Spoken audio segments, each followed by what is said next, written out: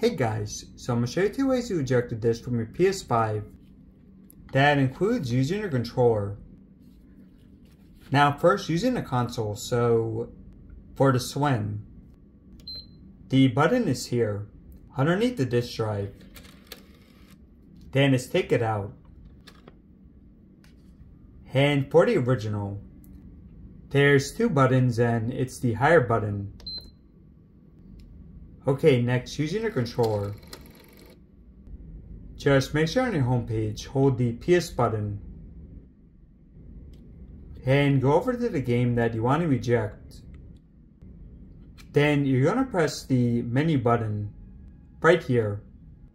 From here you can actually close the game. But you can also go to the bottom and press eject disc.